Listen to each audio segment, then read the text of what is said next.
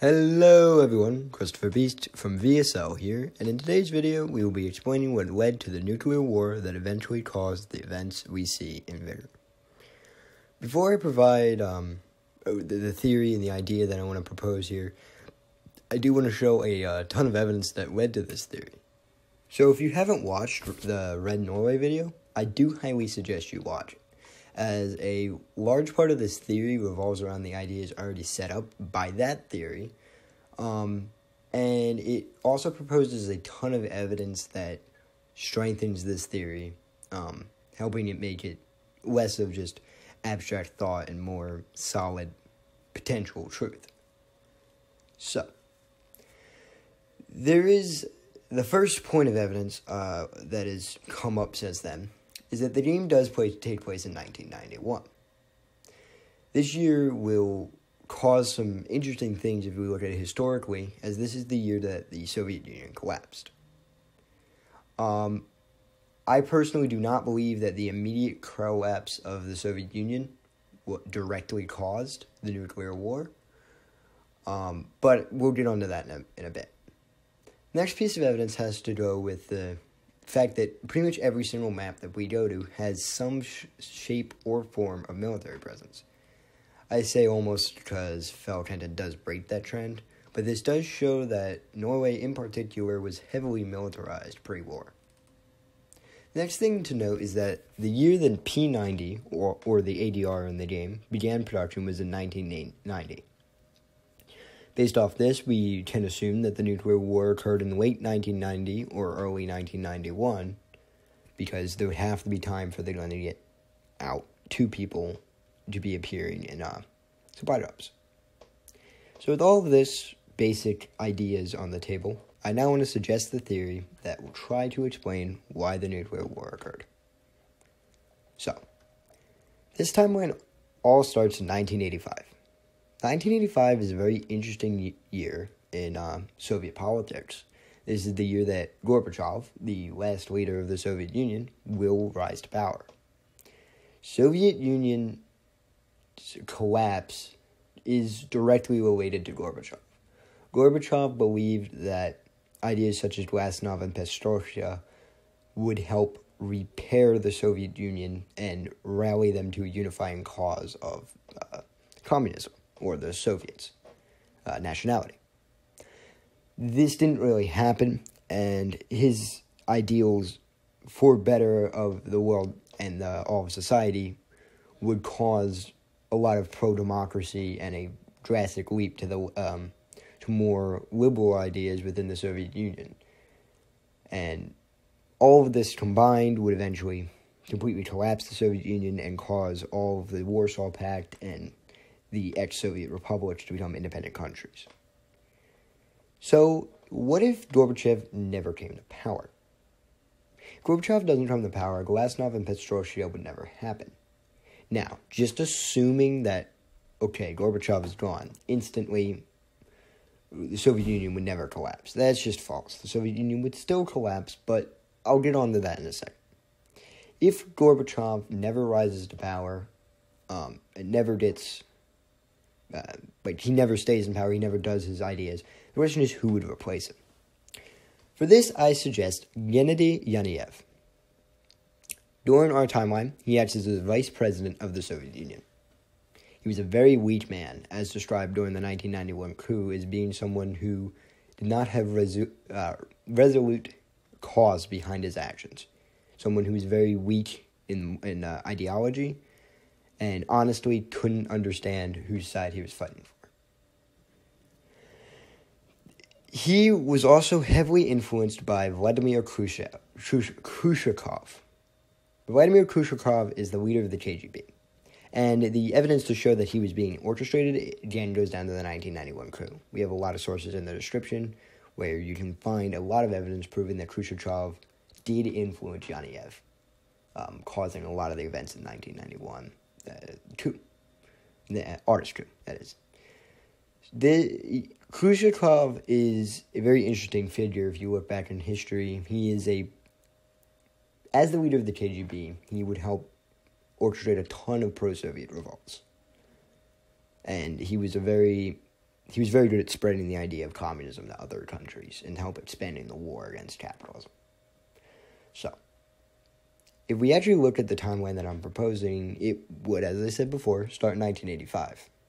Gorbachev either gains power and dies immediately, or is quickly killed, or never gains power. Yanayev, or maybe even directly Khrushchev, come to power. These people would be the heads of the much more conservative, more militaristic side of the Communist Party. These would be the people that, in our timeline, would revolt in the 1991 coup. So, with Yanayev or Khrushchev in power, we would begin to see a very different Soviet Union than what happened in our timeline. 1986 would most likely still see the Chernobyl reaction meltdown, and that wouldn't really change. However, where things start to change would be the 1989 revolutions. The 1989 revolutions most likely happened as early as they did, and as quickly as they did, due to the multi-party system established by Gorbachev. This would eventually lead to the collapse of the Eastern Bloc Communist parties, and this entire cascade of slowly the Eastern Bloc completely collapsing due to the multi-party system established by Gorbachev wouldn't happen. Yanayev and Khrushchev would never allow the parties to gain power, and they most likely would have been doing what they were doing for most of history at this point, completely violently crushing rebellions. Now, this is not me saying that the entire reason why East Europe was able to break free was because of Gorbachev. More or less that it happened as early as it did because of Gorbachev. It's inevitable that the Eastern Bloc, which was very much trying to leave communism, if you look at things such as Solidarity in Poland, very much trying to gain back their independence, gain back their liberties. They just wouldn't be able to do it as fast. It would not happen by 1989. It really, realistically, couldn't happen by 1989. But it would definitely still be something looming over the Communist Party. The Communist Party, once again, we look at the people in the 1991 coup, they understood that they were trying to unite a people that didn't understand communist centrality anymore. The Soviet idea of a Soviet Union was collapsing by 1991. But if Yanayev and Khrushchev are still in power, what they're going to want to do in order to make sure they don't lose the Eastern Bloc, which is losing morale and very rapidly spurring out of control, what they're going to want to do is unite them against a common enemy. And this common enemy would have to be a member of NATO. It would have to be someone that can fight in a war, win, and prove that communism is the highlight, the pinnacle of humanity. What many Eastern Europeans were taught and believed at this time. So, if we look at a map of the Cold War, well, all of this, there's a lot of countries that border the USSR in Europe. There's also countries over in Asia, but if we really look at Europe, you have to, there is the realization that if the Soviet Union wanted to attack NATO, one of the easiest places they could attack would be Norway. Now, Norway was defended. That is a fact. Norway is very well defended. But you also have to consider the fact that West Germany at this time had Reaganist policies and was, unimpenetrable.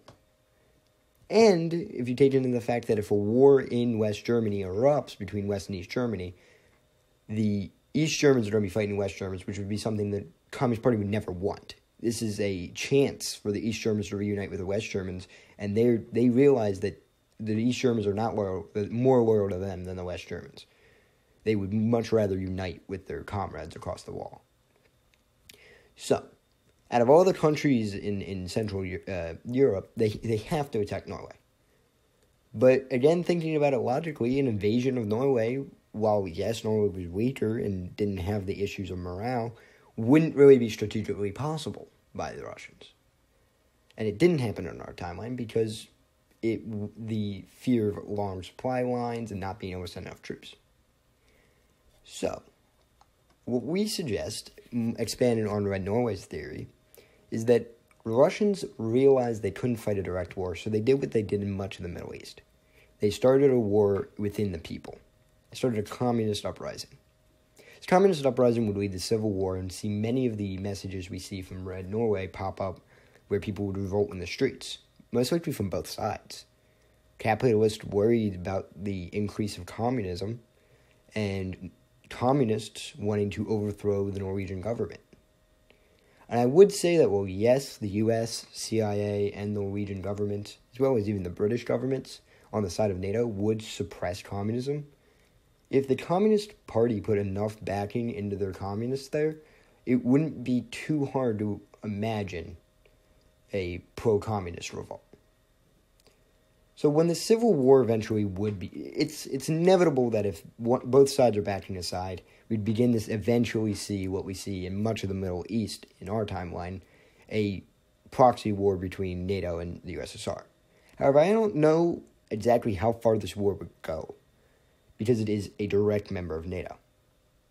But that honestly doesn't matter. What inevitably ends up happening is this communist army, backed by the Soviets, would begin to see victory, as we can see with messages such as military failure from Drog. This is a sign that the Soviets have captured a fort. They won a battle. And while we don't know how important Drog is, it is a sign that the Soviets were pushing in and they were winning.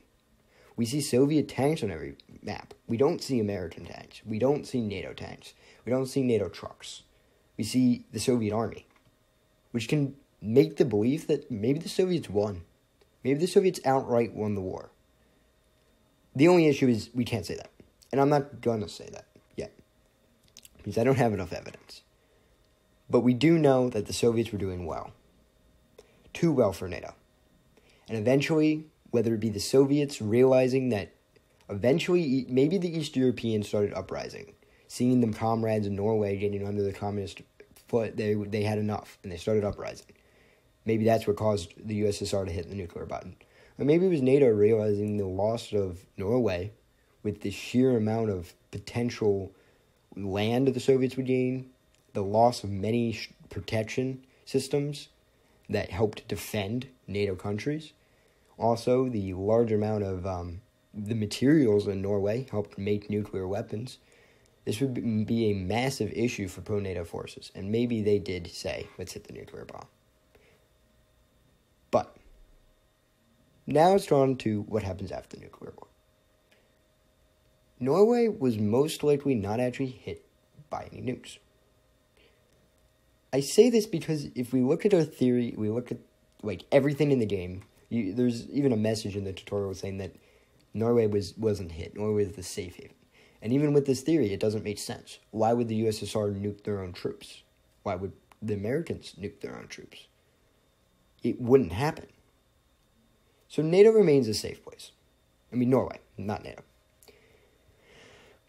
But after some time, the radiation storms we see in the game are going to start wiping out the native population of Norway. I think the greatest example is Fisk. We have a direct dev tweet that says, and just like that, Fisk Factory went quiet.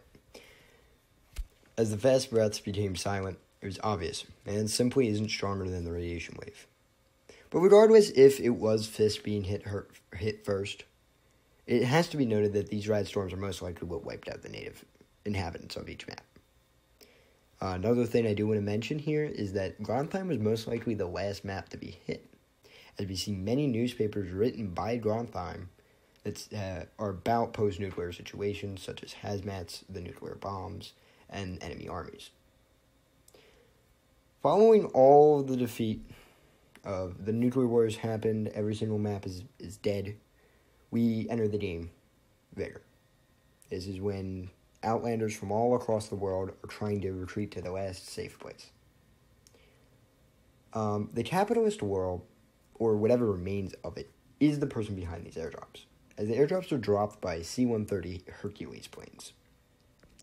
And the clip you're most likely watching now is from someone on our Discord called JCPShadow.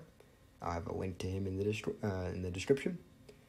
But here's a video of the plane, and then an image of the plane.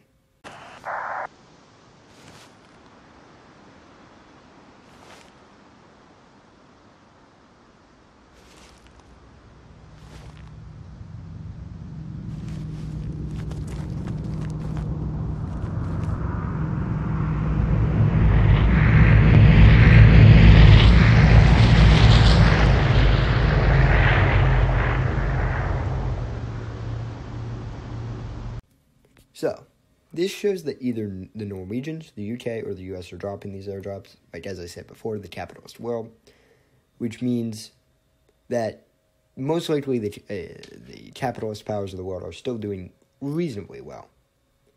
But regardless if they are or not, it's important to note that the entire Outlander situation of gathering these airdrops is being propelled by someone with access to these planes and expensive resources.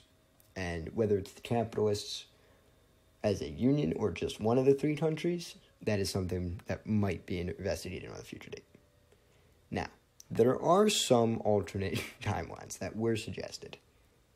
I personally don't really like these alternate ideas, but they are possible, so I will propose them. The first one suggests that maybe the 1991 coup, which saw the Soviet radicals take control of Russia, actually worked. This would mean that the radicals that I'm suggesting take control in 85 actually take control in 91. They would have to immediately attack Norway and immediately escalate the war within the rest of 91. Meaning August 91 to December 91, because the game still takes place in 91, you'd have to have invasion of Norway, nuclear war, and then the game takes place. Which to me just doesn't, it's too fast. There needs to be more time. The last theory is a divergence, big divergence from our timeline. It happened even earlier, during World War II. World War II, Norway was occupied by the German army. And this theory suggests that the Soviets won the White Winter pretty fast, and they quickly liberated Norway. This would mean that the Soviets would take over Norway, and our timeline what actually happened was the Soviets were approaching Norway. They just got stopped in a stalemate pretty early into their invasion and weren't really able to liberate it from the Germans. This idea would suggest that in 1990, when the Soviet Union eventually collapsed, the rebels in Norway do a civil war, just like we suggested in earlier theories, and that eventually the Soviet leadership in the West, due to collapsing, would destroy the rest of humanity. My issue with this theory is it's just pretty far-fetched, in my opinion, but it is a theory. I mean, maybe the USSR didn't get in a stalemate. They own Norway. Norway has nothing to do with this grand scheme. And the nuclear war just happened because the Soviet Union collapsed.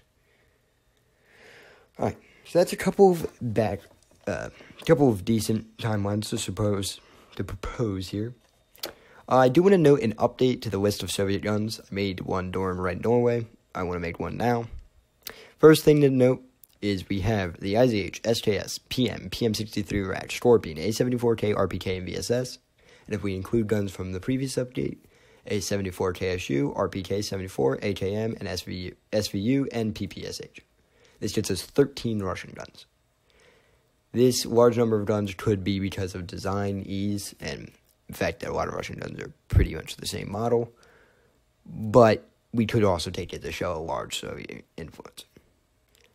So with all of this down on the line, honestly, I believe the next theory that we need to look into is who actually fired first. Well, it does seem right now that the evidence mounts up that the West fired first. There's a slight inconsistency with that, and for me, that inconsistency is the Soviet Union collapsing. It would inevitably collapse in the 90s, if so. It's quite strange to me that the West would fire, knowing that, most likely. But, as always, if there's anything you want to add to this theory, please do comment below. If you enjoy my content, be sure to hit that like button. And if you want to see more, I like to see subscribers. I mean, I feel great when you guys subscribe. This theory took a lot of investigating. Huge shout out to Robert E. House over on the VSL Discord. He helped really solidify this theory. And if you want to help with this theory writing, or just want to chill, go over to the VSL Discord. Both of the guys I mentioned in this video were from there. If you see them, give them some love. They deserve it. We also have a Twitter. We've had a Twitter. If you want to go see our Twitter, the link is in the description. I really hope you enjoyed this video. This has been Christopher Beast, and I hope to see you all next time.